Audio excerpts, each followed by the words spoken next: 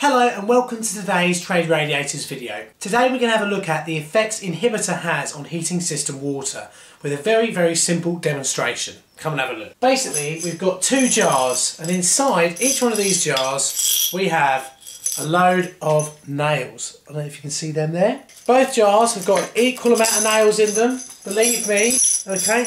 Both jars have got an equal amount of nails in them. Basically, we're going to fill up one of the jars with the diluted inhibitor and the other jar with just water. So let's do the easy one first. Cold water from the mains tap.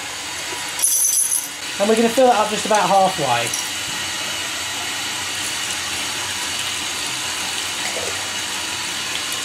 So there's number one.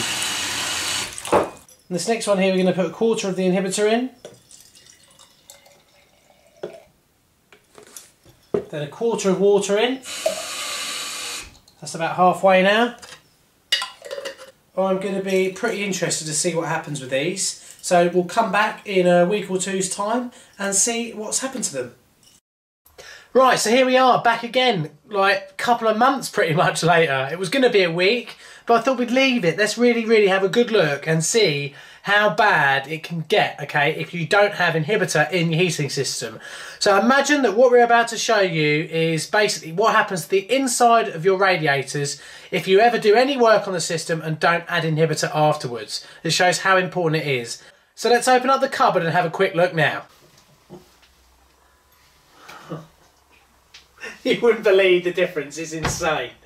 Right, let's have a closer look. So as you can see here, we've got our inhibited bottle of water just here. So we've got our diluted inhibitor that we added earlier on. This is, we haven't falsified this at all. This is just a normal, proper experiment. As you can see, our nails in the bottom are completely fine. I mean, if I get a torch to shine under there, so look, as you can see, completely clear, no trouble whatsoever. They've survived this test perfectly intact. Now then, this is the tub that has basically just got water in it. Water and nails.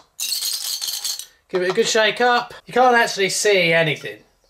It is just mud. Filthy, putrid mud. Shine the light on here. So getting absolutely nothing through here. I mean, if we put the two together, you can see the difference. I mean, they are absolutely revolting, you know? Horrid. So you've seen them with these lovely clear nails and these completely, well, rusted up and horrible nails, that is a nice accurate representation for what happens on the inside of your radiators. So it's important to remember that if you do any work to your heating system whatsoever, that you re-inhibit the heating system, even if you don't drain it all the way down. Say you don't drain all the radiators out and you still think you've got some inhibitor in there, it doesn't hurt to run your heating system on more inhibitor than what you need.